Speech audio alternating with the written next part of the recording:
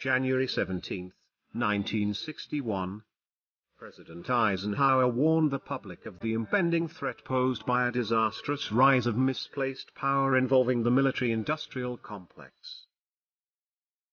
3 months later, President John F. Kennedy would make an address before the American Newspaper Publishers Association, emphasizing the need for a free and independent press, making it clear that censorship and the act of covering up mistakes is unacceptable, especially in what's supposed to be a free and open society.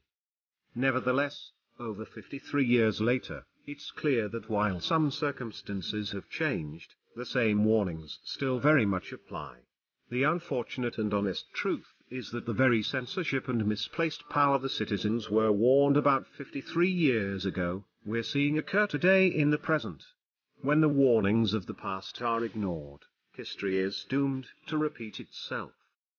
We now face a dilemma unfamiliar to any previous human civilization. We face this dilemma not simply as a community, nor a nation, rather collectively as a planet. We have something no previous generation has ever had. The Internet. This year you are invited to stand against censorship and tyranny. Millions will unite around the globe on the 5th of November to make their voices heard and let the various governments of the world know that they'll never stop the free flow of information.